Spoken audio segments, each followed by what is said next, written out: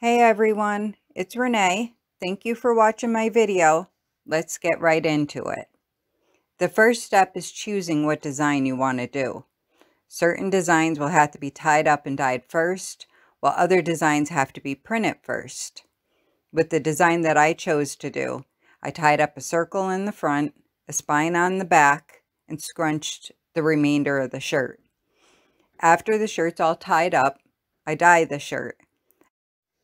I add chemical water to the area that I've tied up to be printed. This will keep the dye from running into that area so it stays white. After the shirt is completely dyed, I place it in a bin, cover the bin, and let it cure for at least 48 hours. I always cure my dyes for 48 hours because the dye remains active for 48 hours, so you don't have to worry about any transfer of color in the washer. Like, you won't have to worry about the dye going onto the white area, but you also get the full color when you let it cure for 48 hours. After the curing process is completed, it is time to rinse out the shirt. I start rinsing with cold water.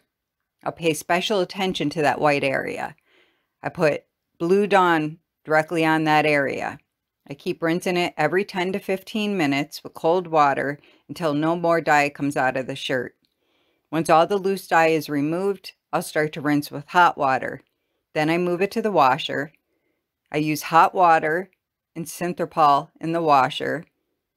Make sure you remember when you're drying it not to put fabric softener in. After the shirt's all dried and everything, it's all ready for the print.